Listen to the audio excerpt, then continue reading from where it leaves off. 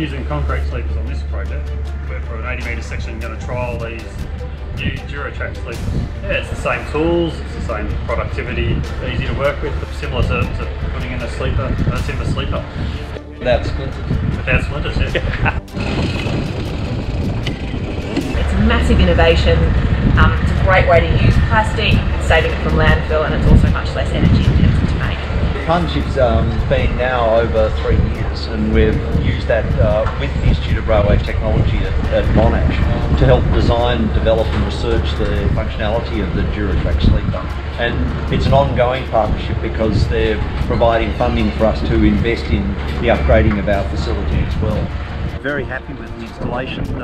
The guys were putting them in as easily as they would have put in a timber sleeper, and it's great to see them in place of concrete sleepers for the first time.